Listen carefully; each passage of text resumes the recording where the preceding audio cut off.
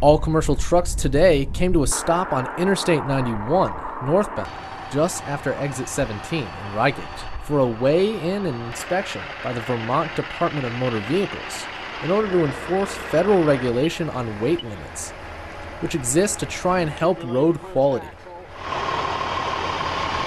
It's a weigh station and inspection area, so it's a combination of both.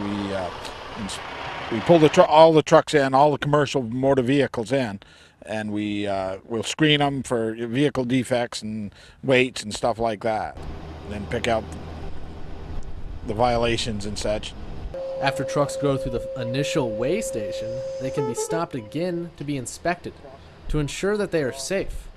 The inspection I just did, we call it a level 1. So I'm checking the driver, his paperwork, his registration, his license, his logbook, plus everything mechanical on the truck. Okay.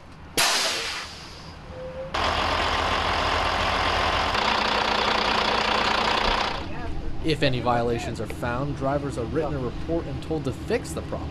Or if it was more serious safety issue, they are stopped at the weigh station until the problem is fixed or the truck is towed.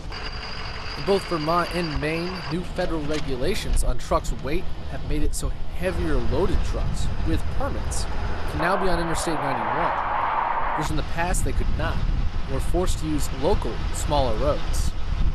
It sort of consolidates all the trucking. Instead of being down on Route 5 right now, because before they were only permitted to be down on Route 5, so they'd be going through all the little towns. Now they can run up here.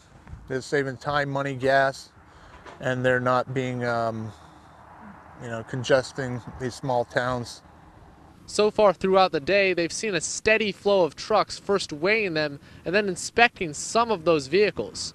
Aaron Cormos, News 7, Ryegate.